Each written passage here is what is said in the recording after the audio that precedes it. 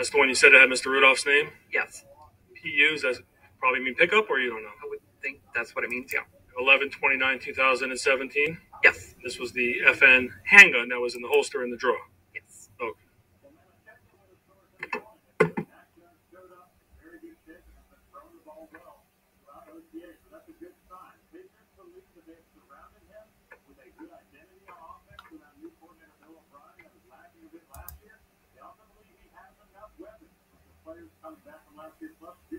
There was no children living in that home as far as you can tell, right? Not that I'm aware. At 550 Teak? Not that I'm aware. You didn't see any children's clothing or toys and things like that? No.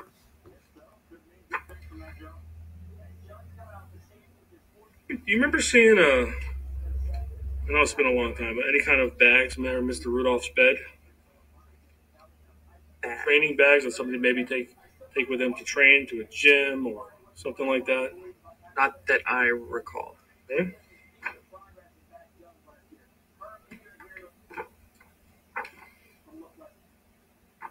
$53LL.